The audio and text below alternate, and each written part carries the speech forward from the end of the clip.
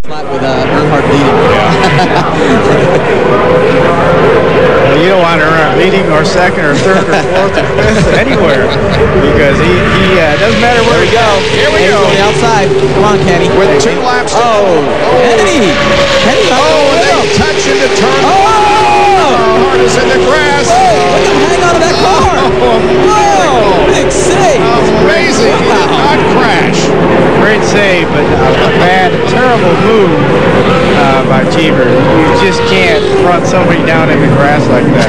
That is way too dangerous. And he's pretty aggressive all the time, and today's no exception. We need to have a camera down in the garage area after this race. Now here comes Rudd up on the high side of the racetrack trying to take the lead from Cheever.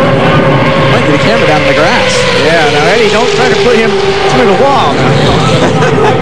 I think Eddie is decided he's going to win this race one way or the other. They're coming down for the white flag. Some contact between Bobby Labonte in violet and Kenny Breck in the yellow car. Look at Eddie's car sliding around. Oh, they are bumping, they're sliding. Kenny and Dale Jarrett. Come on, Kenny. Wow, man. This looks like a Saturday night short track race. This is great. Sure is. Up front, Rudd and Cheever are side by side as they head down the backstretch for the final time. They're still trading paint on those Pontiac Trans Am Firebirds, and Cheever suddenly darts to the inside, and that opens up the hole for Dale Jarrett, who go up in battle to the inside of Rudd, and now Breck comes up and bumps Jarrett in the back end. 5 cars go at it here for the win in round number 1 of the True Value IROC 25. Down off corner number 4. Rudd and Jarrett touch.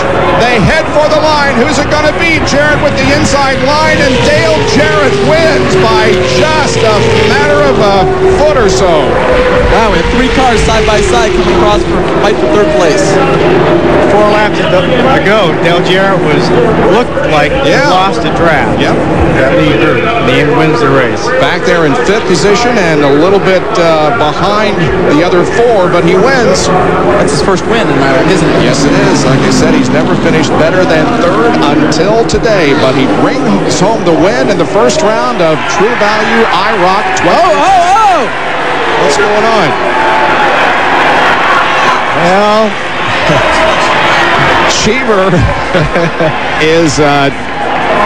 we didn't make it to the garage area before. There's a little payback going on in the back straightaway, I think, right about now.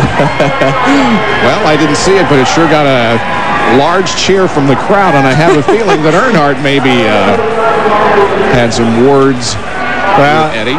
And I really don't blame Dale. I'm not condoning what he just did, but the move that Eddie did on Dale, putting him down to the apron and then into the grass, was just way out of line. Meanwhile, the 1999 NASCAR Winston Cup champion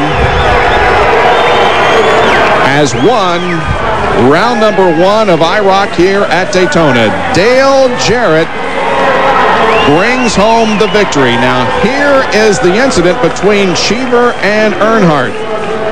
Eddie's really up in the high, really 3rd groove up there. This is where Eddie just drives him all the way down to the bottom. It sends Earnhardt through the grass. He does not lose control, gets up on the apron, then up on the banking once again, and stays in the throttle. That's some great car control. Wow. There, meanwhile, was Jarrett. Now, watch the right side. There's the contact that sent Cheever sideways, spinning. A little nerf there. Tell him who's boss, I guess. A wild first round of... Here's the finish. Now watch Jarrett win the race over Ricky Rudd, but that tremendous battle for 3rd position, Cheever, Breck, and Labonte. With Cheever coming out in 3rd place there. Side by side. Wow, that was get close. Any closer. That's fantastic. Rudd and Gant had the draw for 2nd place here a few years ago and is almost that close for 2nd or 3rd place this year. Back in just a moment.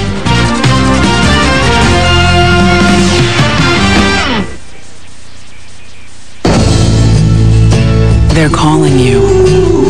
The places you want to be.